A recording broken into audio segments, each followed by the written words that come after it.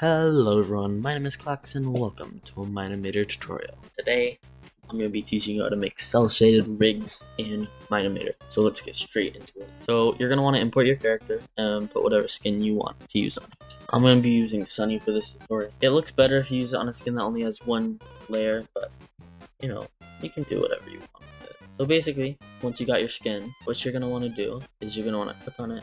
And you're going to want to put all this stuff down, expand it, look so you can see everything. From there, you're going to want to import a cube. So you want to go to shape and you're going to want to click cube and put no texture, click create. And from there, you're going to want to material and go to color properties, change it to black. From here, you're going to want to go to your library and click invert. So an inverted cube, let me show you this. If you move it inside of Sunny here, you can still see Sunny inside the cube, but you can also see the outline of the cube. It's kind of trippy, I know, but that's how you make the cel shade rig. Let me show you how to map it to the parts. Alright, so once you got your cube, you're going to want to change all these patches, but let's just have that for an example. Alright, so once you got the cube right here, you're going to want to click on it, go to properties, and click parent it to the head. Once you have it parented to the head, you're going to want to go to scale and you're going to click this link icon and you're going to do 4.5 and there you have it. You have an outline. You can actually change the scale of it depending on what you want. Scale, if you want it bigger, you can make this bigger. You'll have to mess around with the custom rotation point though. 0.525 is pretty good if you want like more of a slim outline. But you know, I actually think that's what I'm going to do for here. I'm going to have a slim outline. Let me fix the custom rotation. So basically, the custom rotation point is going to depend on it. But this, I'd say I'd have to make it 5.525. There it is. 7.525 is perfect. And you got that perfect outline. Next is the hard part. You want to put it around the whole body. That is where it gets difficult. The cube, you're going to want to just duplicate it. And then go to the parent it. Let's do the right arm. So for that, you're going to want to actually change the custom rotation point to 0.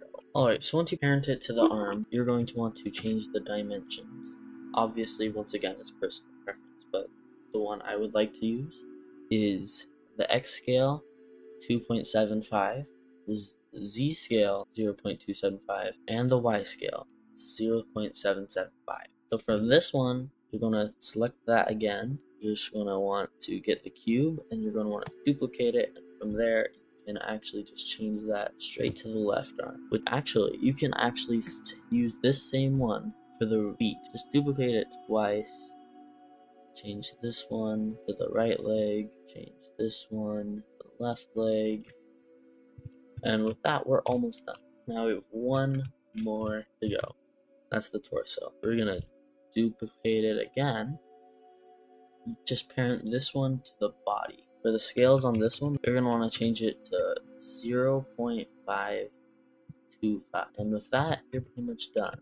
Now, when you're posing your cel shaded rig, you're going to want to have a little bit of... You have to pose it in a very specific way or it's going to look a bit buggy. Like you see that like edge right there, it doesn't look too good. You can't really have a basic pose.